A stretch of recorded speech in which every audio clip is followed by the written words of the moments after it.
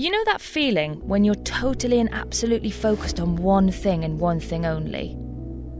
Like your whole self is directed towards something and nothing can stop you. This is how I feel right now. I'm working on a paper for my class and I am hyper-focused. In this state, I forget about everything else. Sometimes I even forget to eat.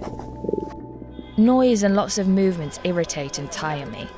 I'm on the autistic spectrum, which means my brain processes information differently. And in my case, this means I'm especially sensitive to sensory input. This is where I can concentrate best. There are a lot less distractions down here.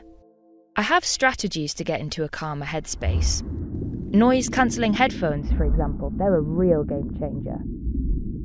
And regarding social situations, which I sometimes find really challenging, humour turned out to be one of my biggest assets in helping people understand me.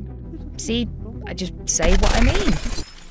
And often people think that's rude, but I never mean to be. So I make a joke about it. I find it eases the mood. Not every autistic person has the same strategies. I can only speak for myself. But if someone behaves differently than what you're used to, that person too might be on the spectrum. Remember also that there is an individual behind the academic performance of that student. For example, I achieve high academic results, but at the same time, teachers get annoyed with me for asking basic questions in lectures and think I'm trying to make fun of them. I never am. I just sometimes need slightly different instructions or explanations than other students do. I ask for what I need.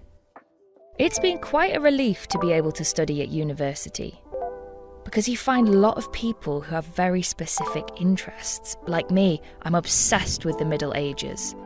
So being able to study this period of history, learn more and possibly everything there is to know about it, well, obviously that's not possible, but I want to learn as much as I'm capable of. That is when I feel the happiest.